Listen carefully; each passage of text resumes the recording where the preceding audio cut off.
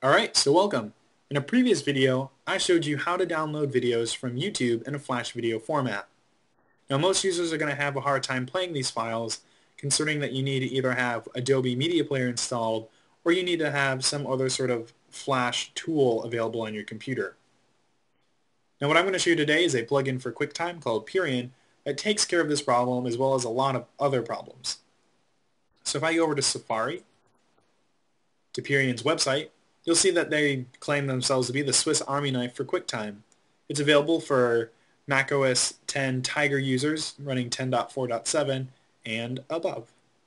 Now, if we go over to the Details tab, we can see that they offer a whole bunch of different formats.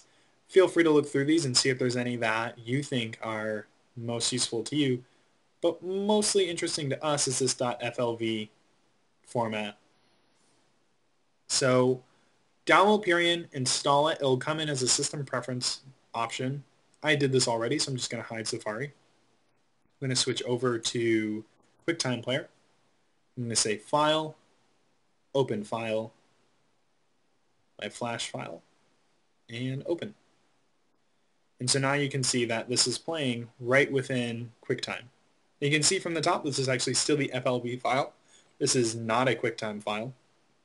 But what's nice about this is seeing that Perian allows us to handle this now. I can now go up to File and say Export, and now I have the ability to export this to any type of video format that QuickTime already supports.